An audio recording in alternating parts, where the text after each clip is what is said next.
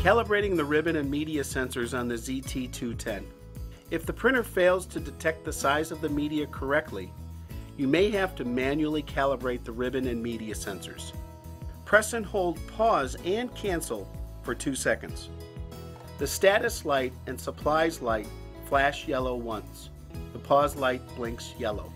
Rotate the gold printhead lever up to open the printhead. Pull media out and remove about 6 inches or 150 millimeters of labels from the liner. Roll media back into the printer so that only the backing is between the media sensors. Move ribbon to the right away from the sensors. Close the printhead. Press pause to begin media calibration. The pause light turns off and the supplies light flashes yellow. The process is complete when the supplies light stops flashing and the pause light turns yellow. Open the printhead. Straighten the ribbon. Turn the ribbon spindle to the right to remove ribbon slack. Pull the media forward until a label is positioned under the media sensors.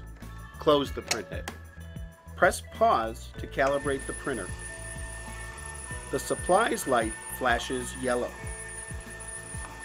The process is complete when the supplies light stops flashing and the pause light turns yellow. Press pause to enable printing.